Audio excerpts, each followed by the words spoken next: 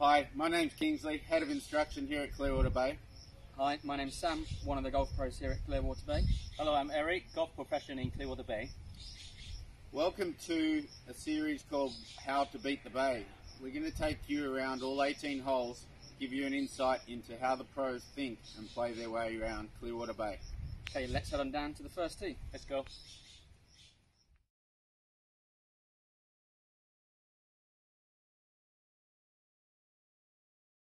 We're on the par 3 named Ocean Breeze, 225 down the hill, ocean in the background, stunning start to the round, hard start to the round. Sam, Eric, what are your thoughts on how to play this hole?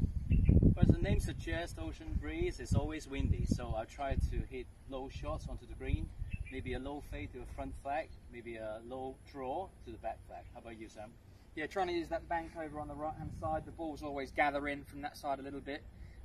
One other bit of advice that I would tend to do would be, before you tee off, always glance over to hole 8. Over when you're looking at hole 8, you can see the pin over there, look at the flag, and it gives you a really good indication for which way that wind is blowing. Sometimes it's pretty tricky up here to actually gather where that wind's coming from. Definitely swirls around here with the clubhouse and hill in the background. Very hard to judge sometimes. Let's go take a look at the green then. Let's go. Okay, so we find ourselves down here by the first green. As we said from the tee, if we can use this slope to the right hand side, we can use it to our advantage to help get that golf ball in towards the hole.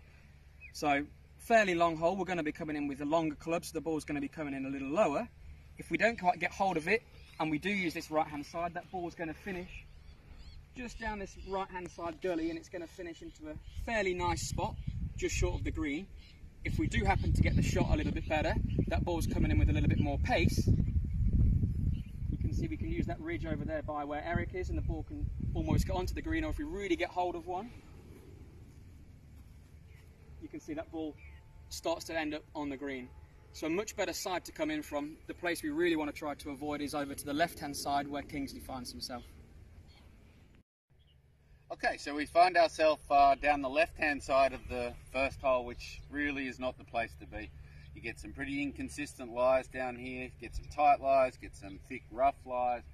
We've got a bunker with a high lip, not a lot of green to work with here, just over the back penalty area down to the marina, so definitely need some sort of high flop shot. Very difficult no matter where the pin is in this situation. Would much prefer to have been up on that right hand side. Let's go take a look at the green. Right now we're on the first green. This green is actually not too tricky apart from the front bit of the green. If we roll a ball here, down the hill, down the slope, it's so hard to get the distance right. So to play this green, basically it's all about distance control. If you find the middle of the green, it will take the ball a while to get to the back of the green. Let's take a look.